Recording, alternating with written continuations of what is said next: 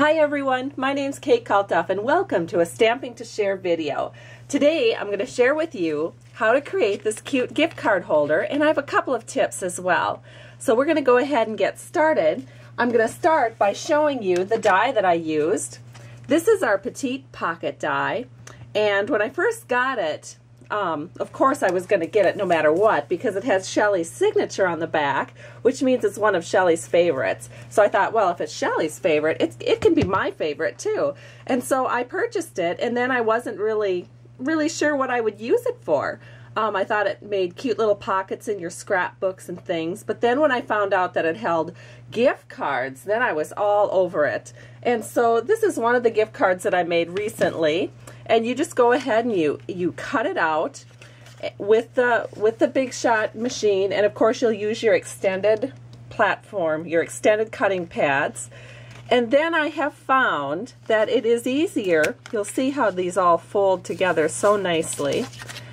You'll find that it's easier to fold up this bottom flap right here if you actually angle cut the edges like so. So that's what I went ahead and did.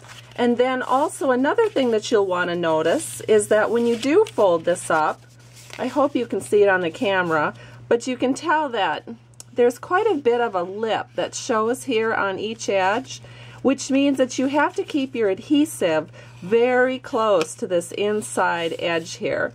And I like to use sticky strip, especially when I'm using it for a gift card holder. It is a snug fit with your gift cards, but it does fit all the same, especially the Caribou gift cards, because those are my favorite to give and to receive, by the way. So anyway, you're just going to take sticky strip and you're just going to put sticky strip on these flaps, and you're going to put it at the very, very edge so that when you do fold it up, it won't show here. Now I have one kind of prepared so that we can go ahead and get started. And I've already peeled off this sticky strip, and then we just fold it up, and your gift card is pretty much ready to go. So I like to decorate it a little bit, and one of the things that I did is I took 30 inches of our baker's, or well, actually this is natural linen thread. I just wrapped it around, and then I tied it in the back.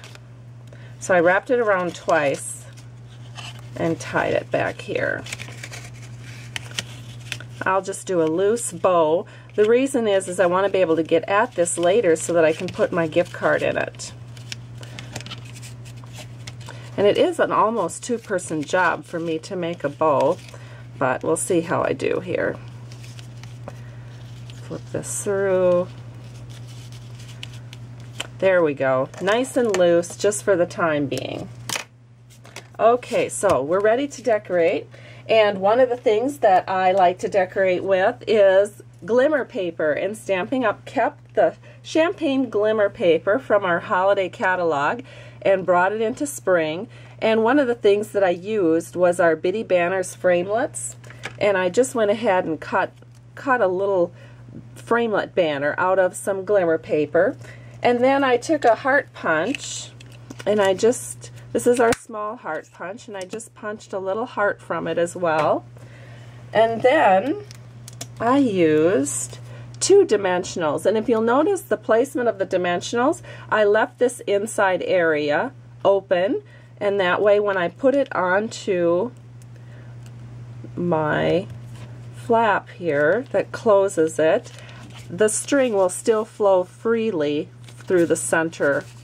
Oops, it looks like I did this a little bit crooked. Let's see if I can move it. There we go. Alright, and the next thing that I did is I used the Pretty Petites.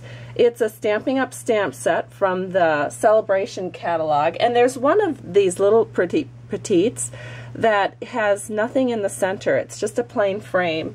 And I noticed that some of my customers, when they were making this project, they tended to stamp a little bit too hard and they'd get this indentation in the center. And I don't know if you know this, but one way to prevent that, let's see if I can find my ink here. I if you tend to have a little bit of a heavy hand, and especially with these new ink pads, it's pretty easy to get ink into the center of your stamp. And one thing you can do to prevent that is using your paper piercing mat. Just flip it over to the other side and then take a piece of scratch paper here. And then when you stamp on your paper, you can actually put quite a bit of pressure on it, and as long as you're using your mat to stamp on. So I find that my more heavy-handed stampers do better stamping on a mat, and then that can prevent some of these indentations that tend to happen to them. The neat thing about this Sale-a-bration stamp set is it also coordinates with our Sale-a-bration punch, which is the Petite Curly Label punch. So I'm just going to go ahead and punch this out. And we're going to put a dimensional on it right here. And that just goes into the very center of our cute gift card holder. And then of course the finishing touch is the heart of gold. So this will be a perfect gift for someone who has a heart of gold. So there you go. Hope you enjoyed this tutorial and that you learned a little bit of something today. Have a great day. Bye-bye.